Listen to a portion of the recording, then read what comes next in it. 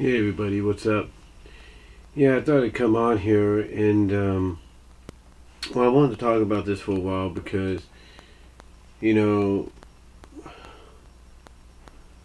people, I'm guessing, kind of curious as to how this Money in the Bank thing's going to work. So far, right now, we're only scheduled to have two Money in the Bank matches.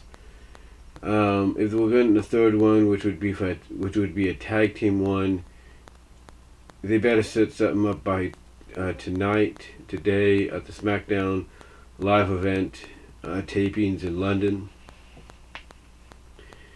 They better set something up because if not, then then this rumor of a tag team one needs to kind of come to an end.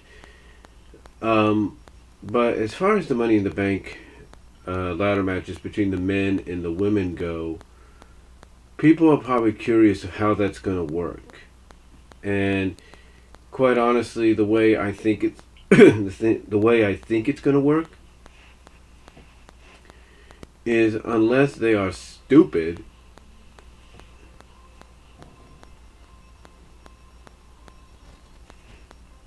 let's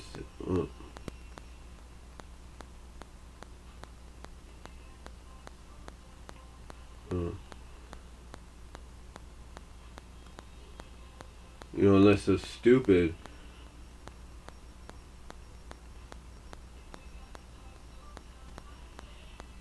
My mom's alarm just went off.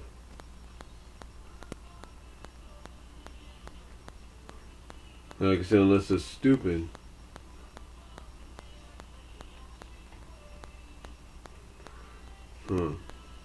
Wait. Hold on. I don't want her to think what's going on, kind of deal. You know.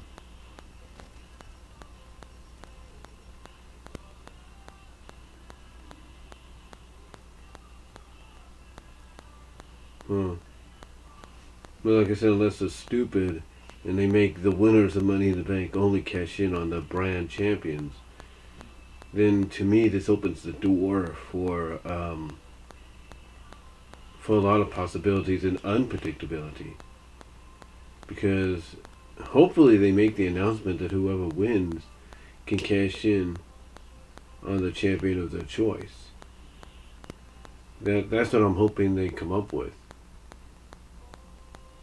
I'm hoping they come up with that idea that whoever cashes in can cash in on the champion of their choice. Because excuse me. Because I think it'll make things more intriguing, more interesting. Because you never know who, because basically the unpredictability is, as the champion, you don't know when you're going to get cashed in on and whether or not it's going to be someone from another brand. Because think about it this way. Right now, let's take a look at the women. You got Charlotte, Ember Moon, and now recently Alexa. So unless they continue to play up this feud with Alexa and Nia, and now you throw Ronda into the mix, unless they play that up and they have Alexa walk out with the Money in the Bank briefcase this year,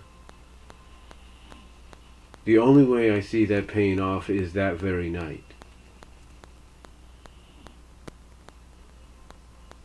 It's the only way I see it paying off is that very night.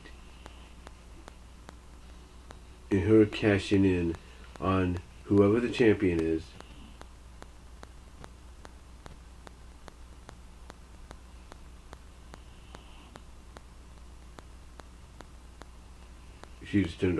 My mom just turned off her alarm.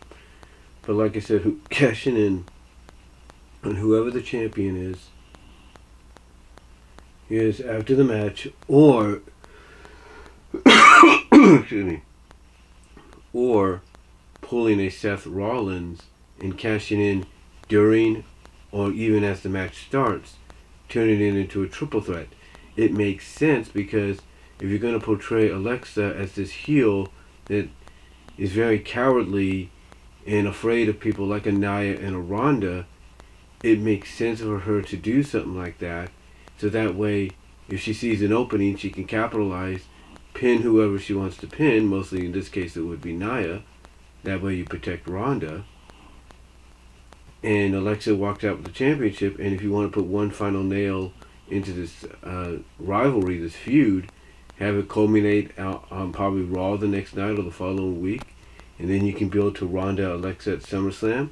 Give the belt to Ronda then if you want to, and then use that as a catalyst to build to WrestleMania with her and Charlotte.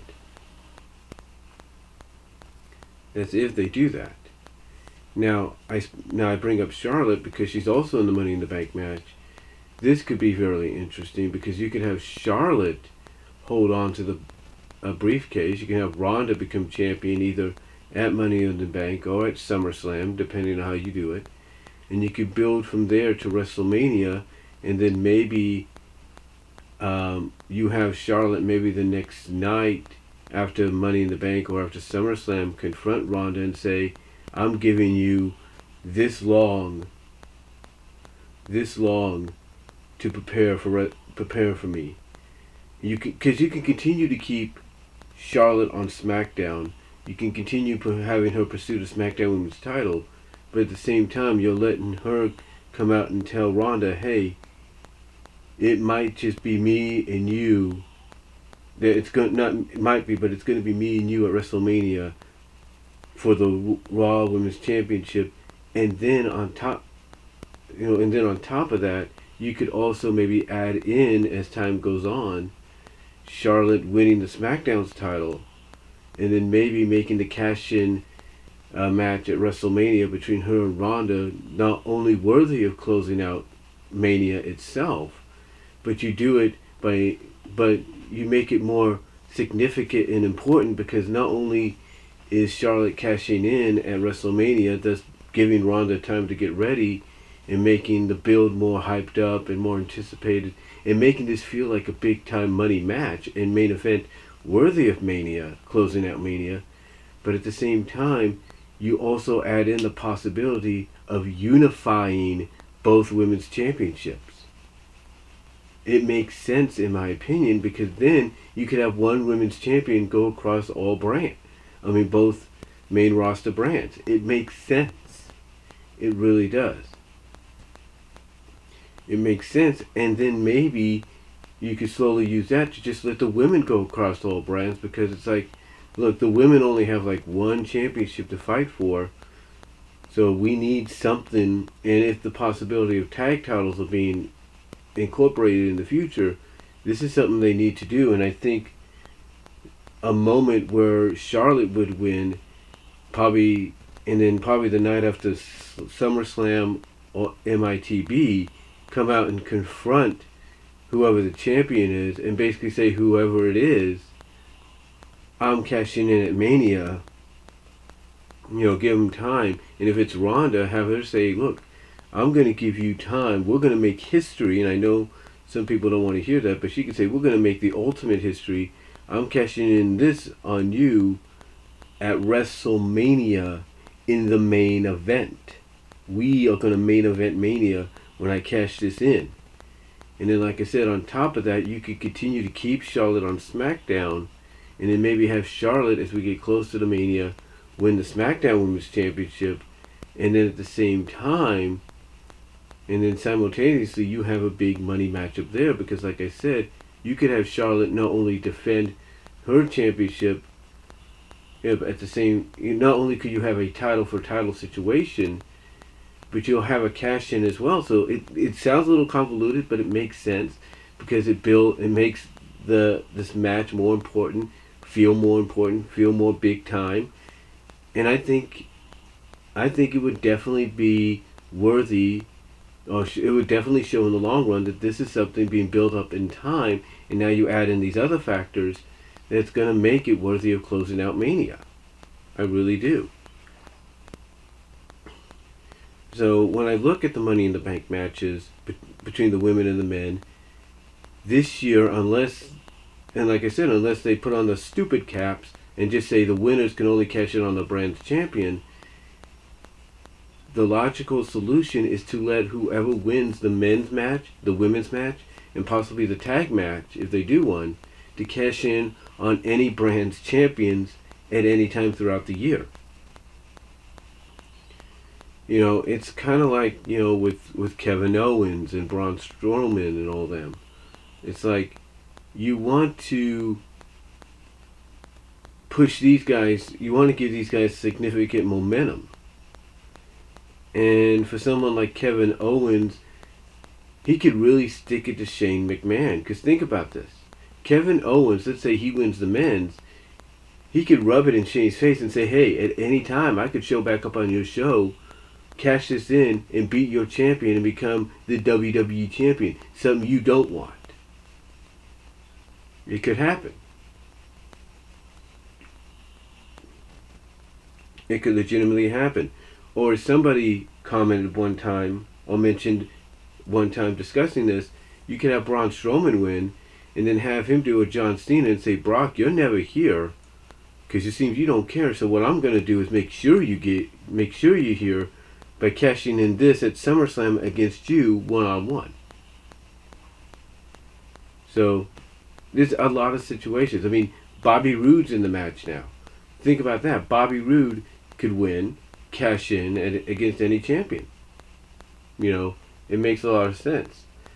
There's probably a good chance you're going to get Andreas Giannamis into it as well, because if you're going to debut him tonight in London, the only way you debut him is in a Money in the Bank qualifying match, and you allow him to win that. Yeah, the sky's the limit with that guy. The sky's the limit, and hey, he could end up cashing in on either champion. But to me, so I guess what I'm getting at, and I'm kind of sure you're figuring out of the point I'm trying to get at, is this year's Money in the Bank, to make it a successful MITB event, they gotta put in the stipulation that whoever wins either these 2, maybe 3 ladder matches, can cash in on whatever champion they want. Because remember, here's the deal. When they did Money in the Bank last year and it was just a SmackDown event, people still questioned, well, wait a minute. Carmella, when Carmella was still had the briefcase, they said, couldn't Carmella maybe pull a loophole and cash in her briefcase on the Raw's champion? You know, everybody was wondering maybe she could do that because she has held it for so long. Maybe she could do that, but she never did. The plan was always for her to cash in on the SmackDown Women's Champion. Now the door is opened even more so, because now the winner can cash in on whatever champion they want. And like I said, unless they put the stupid caps on, and they just announce that the winner,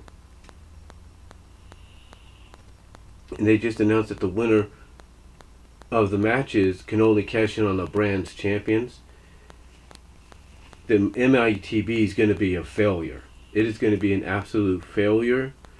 It's going to, I mean, you could have some great matches, but if you're just going to go with the stipulation of they can only cash in on the brand's champions, it's going to make the significance of Money in the Bank, especially this year, since it's an inter-brand show now, it's going to make it feel less important. It's going to make it feel less grand. It's going to make it feel less prestigious, and if not unpredictable. And that's what you want to go for, especially now if WWE wants to try to keep secrets and it wants to keep behind the scenes secrets and plans and stuff secretive, and prevent, information of what storylines and stuff and pushes and everything from leaking out. Then they gotta go this route. They gotta go the route of letting the winner cash in on whatever brand's champions they want. So to me, MITB this year has to provide us with the unpredictability. It has to. And if you decide to go the brand route, if you will, maybe just for one, the most logical sense, like I said earlier, is for Alexa to win the women's one, and then later on that night cash in during the Nia Ronda match, either afterwards or during, pull a Seth Rollins, and win the championship back there. So, but again, it's just my thought, just my thoughts and opinion on that. So, so yeah, I think honestly the best route for them, if they don't do that, it's the only brand one. I think the best route is to go the unpredictable cash in on whatever brand champion they want to route. So, but that's really all I'm gonna say on it, folks. Let me know what you think down below. Comment if you like, and I'll talk to you all later. But let me know what you guys think. O2R Central Deluxe Man, I'd like to hear from you guys. Let me know what you think. Peace out. God bless.